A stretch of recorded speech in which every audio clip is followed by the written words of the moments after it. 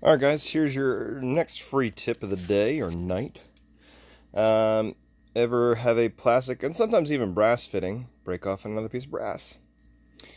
What you can do, one, let me run it over here. If they're really big, sometimes that'll do the trick. And set it inside there, but that is 3/4 inch pipe.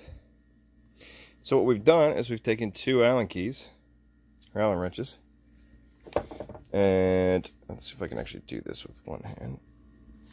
Let's try and switch this. But you basically jam them in there. The plastic's going to be soft enough to get them in there. Let's see, that's twisted.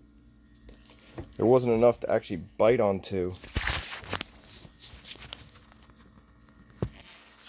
But don't have to throw away this brass fitting just because that plastic piece broke off into it.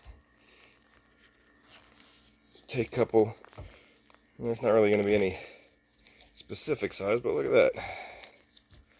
The other big key is to set obviously the bottom of it into a vise, because if I was trying to do that with a wrench, it might not work. I'll get that piece. So, hooray! We've saved this adapter piece, which I now need to use that to fix some other filter stuff that we've got going on. Have a nice night.